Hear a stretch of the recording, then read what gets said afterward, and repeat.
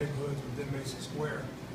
And we understand, I think we all do understand how important it is to have a place like Dunbar for young people and families to come to and enjoy.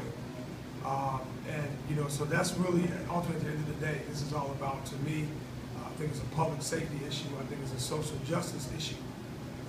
Whenever a place like Dunbar is at risk, I think it puts us all at risk. And when our young people are safe and our families are safe, when they're healthy, I think it, again, helps us all.